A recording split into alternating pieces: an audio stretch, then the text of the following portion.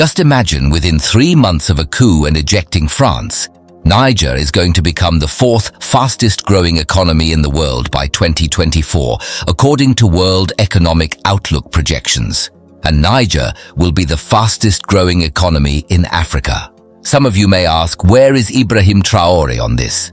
Well, Burkina Faso will be the 9th fastest growing economy in the world by 2024 and the 6th fastest growing economy in Africa. There are other countries in Africa that are making good progress, like Libya, despite being in war mode. But I just wanted to focus on Niger and Burkina Faso because of the obvious reasons. You know, when Niger increased the price of uranium from 0.8 euros per kilogram to 200 euros per kilogram. Immediately after the junta ejected France, critics laughed at them. Now see who is laughing.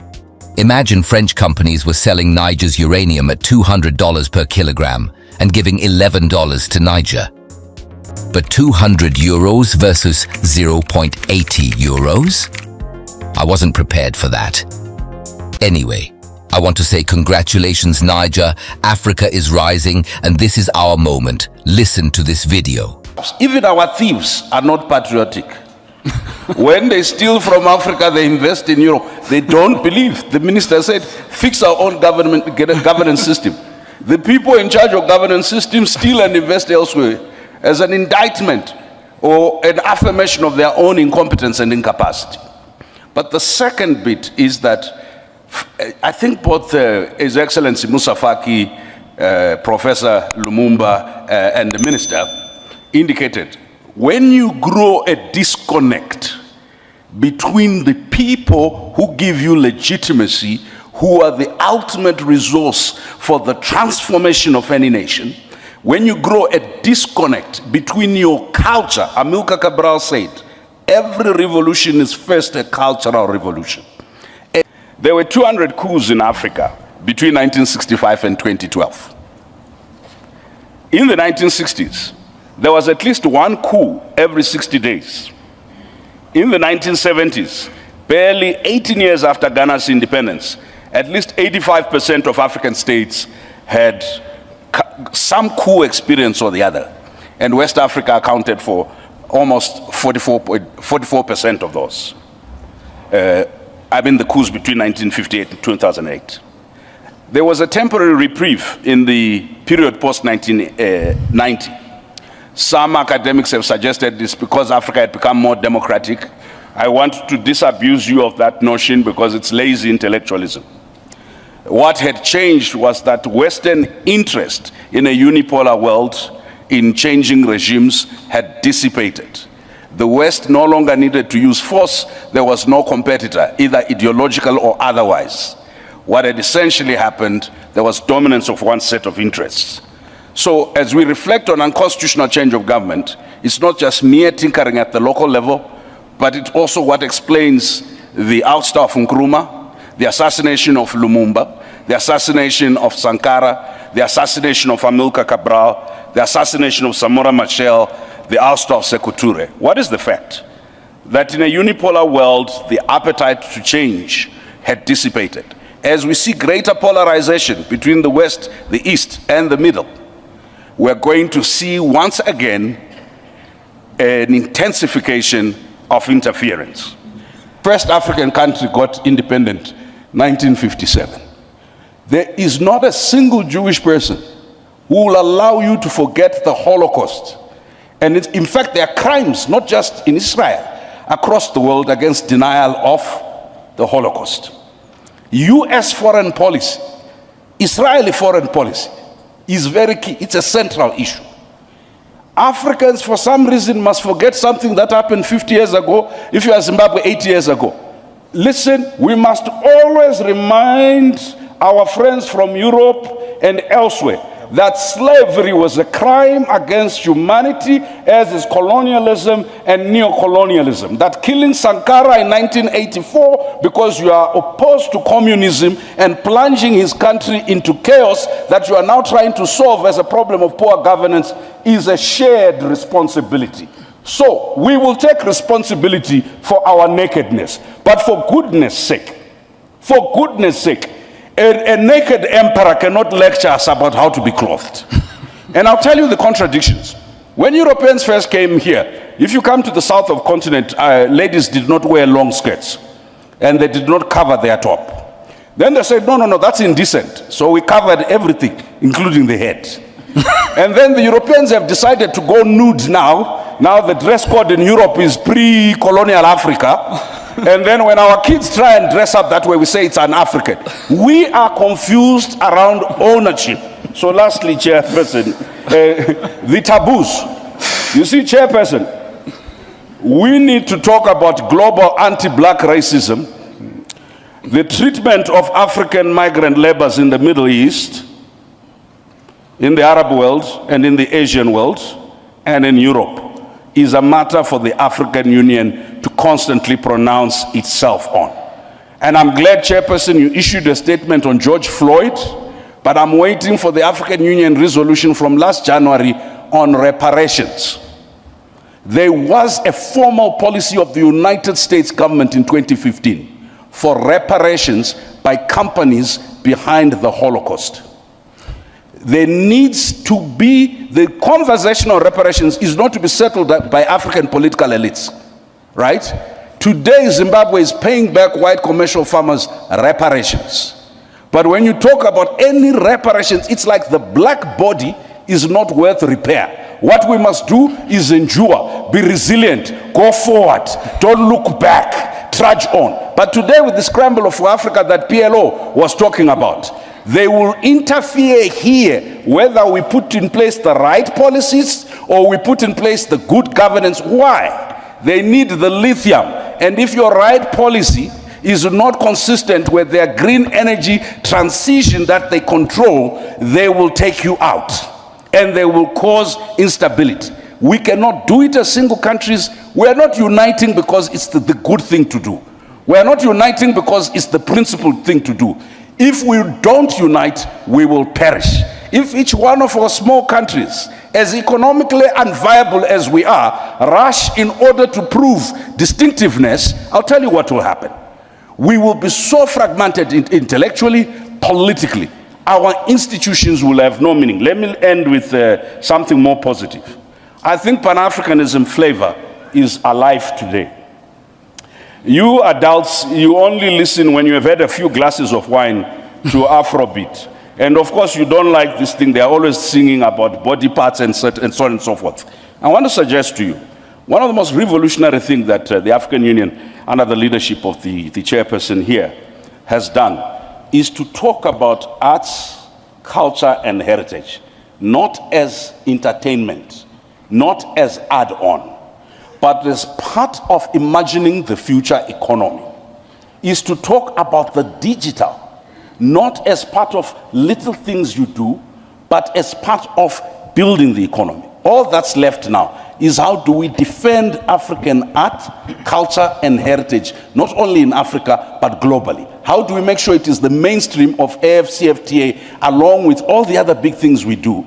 And how do we, in the digital economy, make sure we are not consumers of products that are produced elsewhere and not part of the production chain? Okay. If we do that, our Pan-Africanism is economic, our Pan-Africanism is cultural, our Pan-Africanism is intellectual, our Pan-Africanism is also spiritual. Just remember what Chinua Achebe said.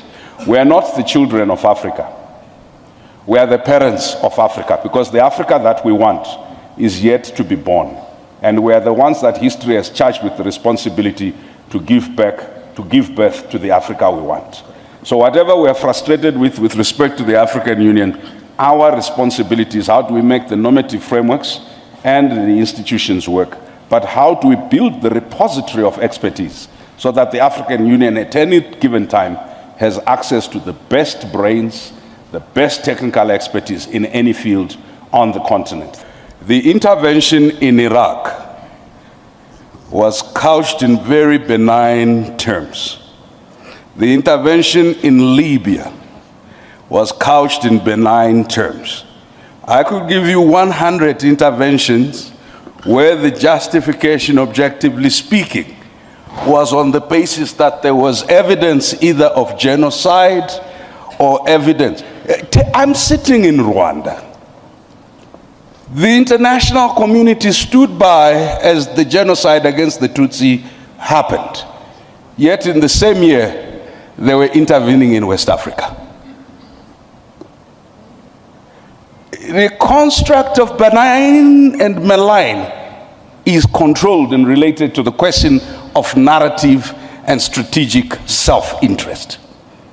We've often not paid enough attention, and thank you, Chairperson of the African Union, for educating us on how the international fora of decision-making, the Security Council, and other fora, including at some stage, how we transact within the International Criminal Court and other platforms. That evidence, and that was my point, we don't control data, we don't control digital platforms, we therefore are not controlling narrative in both analog and digital forms. What can practically be done? We do need to speak to Europeans, not as victims, because the erasure of the contribution in European consciousness of Africans to modernity and civility has constructed a white supremacist view that sees the evolution of modernity as a singularly European contribution. And it is only now that our young researchers are beginning to excavate the contributions of black people, of Africans, towards inventions. Because until now, the province of economy was not the province of black people. In my country, in Zimbabwe, when land was taken, a British court gave a judgment that said, the question before them and who owned the land, they said, one thing is certain, it cannot be the native because the native has no sense of ownership. It was on that basis that land was taken. Number two, on the question of economics, even we pejoratively only talk about our people as informal law, informal economy, yet the informal economy is formal. That's how India developed through its cottage industry. That's how we have a psychotic addiction to colonial definitions of what, and that's why Professor Ashraf is correct. It's not just a narrative about our contribution historically, it's a narrative about our contribution now.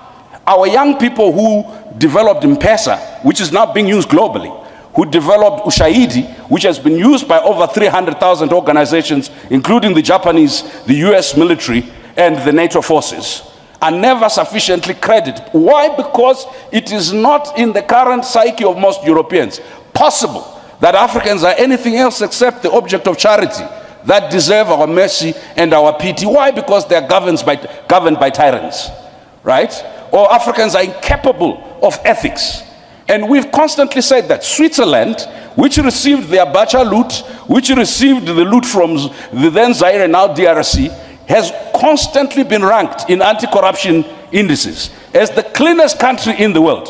PLO and I are lawyers. The receipt of stolen property is theft at law. How is it that you will have Nigeria and Kenya ranked so far, and yet the country that receives the money ranked so up? I think that if you're changing narrative, you also have to change behavior. Our African leaders and citizens constantly confirm the European caricature, an object of pity. When we come into this spaces, we can never transact revolution in courtesy. I like to be civil, to be courteous, right? But each time I start pointing to atrocities committed by African governments, the Europeans and the Americans cheer me up. Each time I refer to the historical atrocities and continuing atrocities committed first by governments and by companies that are dumping cyanide into our underground water and nuclear waste, right? You know what it is said? This is retrogressive. It's undermining investment. It's again, listen, we cannot win the narrative battle by arguing in pockets. They are happy us talking about our localized, indigenized oppression. They are never happy us talking about the question of distribution and redistribution of the global economy, of global power. And what Nkrumah and others realized in 1963 at the founding conference, if Africa is not represented, if Africa does not own its narrative, but you can't own your narrative if your leadership is totally disconnected from its people. You can't own your narrative if your intellectuals are totally disconnected. We have underinvested in rural areas and slums where the majority of our people are. In fact, we treat them as security threats and they are over-policed. Number two, we have underinvested in our academic and research institutions. We'd rather bring McKinsey and bring Deloitte and Touch. They will help us do AU reform. Why? Because there are no African consultancies that we know. Even if they exist, we have no relationship with them to help us with AU reforms, with anything else. And this is not a pronouncement on McKinsey or Deloitte. It's a pronouncement on ourselves. We have not, as a leadership, begun to recognize that the native is capable of knowledge. The native is capable of economy. The native is capable of invention. You can't change the narrative if the starting premise is we're trying to be like Europe and to catch up. We can't change the narrative when we're constantly trying to learn from others without understanding, and I'll end with that. What William Tunga said, the former Chief Justice of Kenya. He says, let's not engage in this romanticist view that there can only be one way to learn. We first must indigenize knowledge. That's what I said, learn from our culture and traditions. Number two, we must diversify who we learn from. We can not only learn from the West, we need to learn from everybody who has something to teach. Number three, we must domesticate what we learn. If we're going to learn anything, let's domesticate. I think the chairperson and the minister said it's consciousness. Narrative is first and foremost by realizing self-worth, self-belief, and looking inward, so that when you look outward, it is to supplement not a vacuous state of nothingness and inferiority, but it is to supplement a very stable, solid foundation where your culture, where your values, where your value for people is important. Thank you. Wow. A people that cannot feed themselves, that depend on foreigners to feed them, will become slaves, either willingly or by force, until this continent assures its stomach infrastructure by its ability to feed itself, until this continent assures its mental infrastructure by the ability to think for itself and ideate. Then this continent will be thought for by others, fed by others. There's no liberty without these liberated intellectual zones and the ability to feed yourself. So interference happens because of our own inferiority and because of the supremacist views of others. Anyway, thank you for watching this video. Kindly consider hitting that subscribe button and give us your thoughts on the comment section below.